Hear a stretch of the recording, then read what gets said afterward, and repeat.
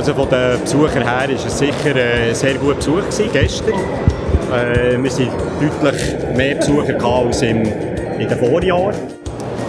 Mit dem Fokusthema, das wir gewählt haben, soll vor allem unsere Aussteller dazu sensibilisiert werden, dass sie im Bereich der Digitalisierung aufzeigen können, was in der Branche alles möglich ist.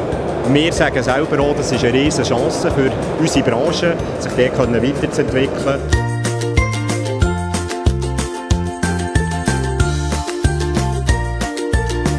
Für uns ist die Gebäudeautomation eine riesige Chance für die ganze Industrie.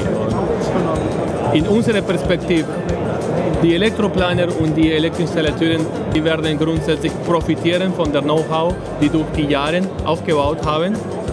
Und mit den neuen Produkten, die connected sind, eigentlich diese Know-how multiplizieren, Mehrwert aufbauen in der Sinne der Kunden und in der Sinne von seinen eigenen Unternehmen.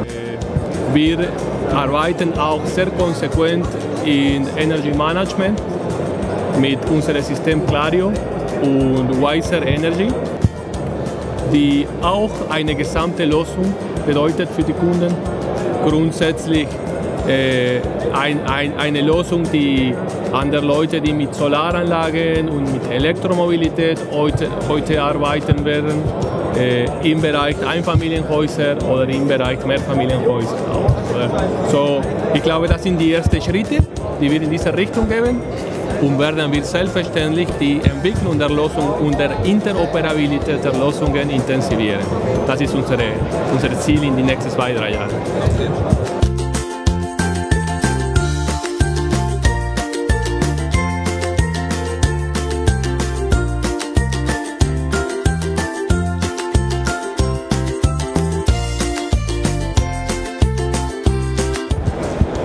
Heimnetzwerke sind absolut essentiell für eine sichere, schnelle und zuverlässige Kommunikation für Smart Homes.